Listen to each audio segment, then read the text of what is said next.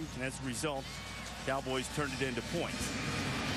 Now to kick off for the first time is Dan Bailey. This is a little bit different for Oklahoma State. Quinn Sharp, also the punter, the normal kickoff man, led the nation in touchbacks. This one will be returned by Travis Cobb. Travis Cobb has running room. Only Bailey. Inside the 35. That is where Nick Foles, the Texas native, who's coordinators Bill Biedenbaugh and Seth Luttrell. His field goals won't beat a team averaging 45 points. Did really well in practice. They're much smoother, and he's ready, for this game, and they're ready to go. So we'll see how that carries over right now. Question of the kicker Alex Deos's confidence after having 2 extra points blocked. You think? Against Arizona State. Yeah. Made the grab, so Arizona will have it for the CF. What do you think about that? That'll be a good one to lead into South balls. Good pickup on first, a 2nd and 2. We've talked about Oklahoma State's offense, this pass offense in the top 10 in the nation. Capable of putting up points quickly. Able to rehab, come back, and play at the level he's played all conference. That's an incredible story. Full tilt. No one wants to take the aggressiveness out of the game, but I think that one was a proper call by David. Al Quinn tonight, number 76. Been watching him so far, doing a heck of a job, but that's such an important... Seth Luttrell going to the quick game, getting the football out of Nick Foles' hands early so that Kyle Quinn at center can get established a little bit, not put too much to Douglas. That's Nick Foles' roommate, played his first 2 seasons out wide.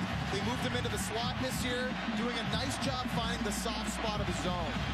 Back to red zone, one of the worst teams in the country there, not taking the little 2- and 3-yard gain like Justin just showed you.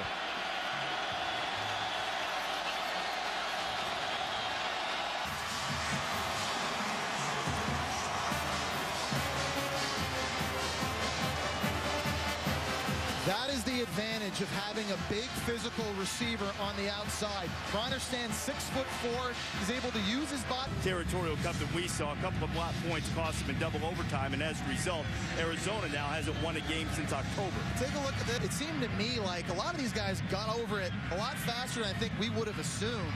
He gave the team 3 days away. They regrouped. Came in and sealed it, and if you let Grigsby get a little running space, he's going to find it, and he'll run past your arms. This offense is completely different when he's close to healthy, and this coaching staff hopes that he's close to 100. Not able to get that football out on time. That allowed Markel Martin to make a play on it and set up another 3rd and long. Guy that's behind the starter to step in and play. His football team has met that challenge. Trying to answer, first play of the 2nd quarter will be a 2nd and 14. Cats have it on their own 16-yard line. Not that kind of guy. He wants to play close to the vest. Does not want to send a lot of guys in pressure. He likes to keep everything in front of him. His 14th catch of the season.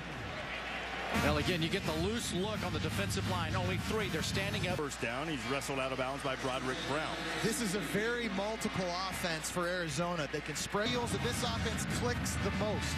And you know what? That's like a run right there. That's a big toss sweep, isn't it? But he threw a catchable ball. A ball that let his receiver get up the field.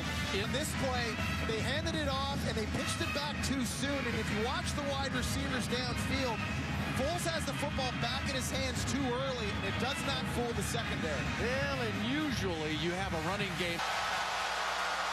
Touchdown, Oklahoma State.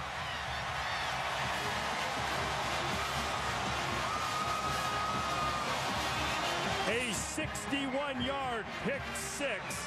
The 17th interception of the season for Oklahoma State. It's up 13 and change to go in the game, trying to get to 12-0, guys. Defense gives up 276 yards a game. That's 6th worst in the country. But they are opportunistic. Look at the 32 turnovers. That pick by Mark. Again, a symbol of their football season. They just can't finish and make plays when they're there. You just saw the expression on Mike Stoops' face. It's just when they don't make a play. On the defense, number 95. That penalty is declined. Result of the play, first down. In college football with parity like it is, and the misses that we just saw earlier. Then you talk about a Two and I backs his team up 5, and now the hill is even greater for Arizona. So Douglas makes the 13-yard grab on 3rd and 12, keeping the drive alive for Mike Stoops' offense. Seeing another example of the power running game here from Arizona. Bill Young told us the good news is Oklahoma, the last team that Oklahoma... And a lot of pressure. It's a very quick Oklahoma State defensive line. Donaldson was working against right tackle Philip Garcia there, who comes into this game with a bit of a knee injury. Punts it away, the sure-handed Douglas back there. It's on the right slide in the slot, working a corner route. The throw has to come out right now. He tried to pump fake outside to make the corner bite. But if nothing else, you have to recognize and respect the closing speed of this Oklahoma State secondary. They're fast. I mean, Bill Young's got speed up front. He's got a version for the Cats. There's your manufacturing, Jesse. I was looking for the bunt and run or, you know, hit and steal or something like that. But this is how you do it, because Nick Foles, while he gets up in the field, do these things. Your football team. Personal foul. Horse collar tackle on the defense, number 41. A penalty is 15 yards. The middle of the field. Kreiner had the drop right in the middle of the field because in the flats. Arizona will back it up 5. You see the frustration from Mike Stoops. And we've talked about the struggles Arizona has had this year in the red zone. Well, that's one of the great job just going up, trying to high point the football, knock it away. That's the risk you take. If you're Capital One Bowl week tomorrow, but I am flying home to watch the SMU game and go pull for the ponies and see how they do. I was just going to say, I swear Markel Martin's been everywhere tonight. We've seen him good and bad in the running game. We've seen him all over the place in the passing. To know if you're Justin Gent, if Nick Foles is on his way out of bounds, and he's not getting any more yardage moving up forward, and it's a scary thing for Nick Foles. This time he's just going to throw it away as he was being pressured.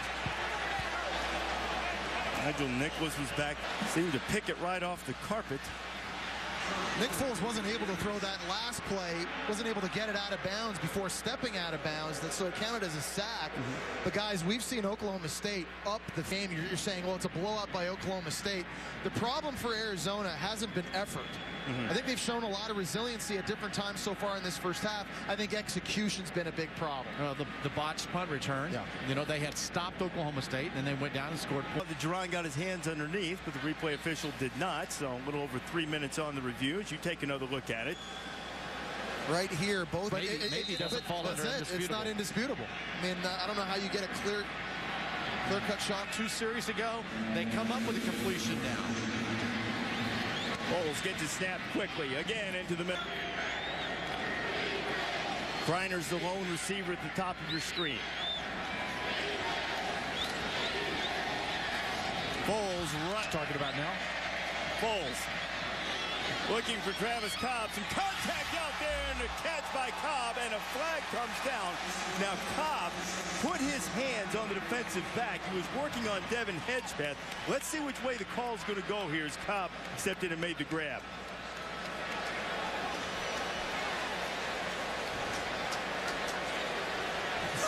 Regardless, that was an unbelievable Good catch. It's the second time somebody on Arizona has made a one-handed stab on a ball. See who's get the hands on it. First hand, yeah, you know what? He did. It's a good call. Good call. It's a good call. Yep, sure enough. Grabbed him in the back of the numbers and pulled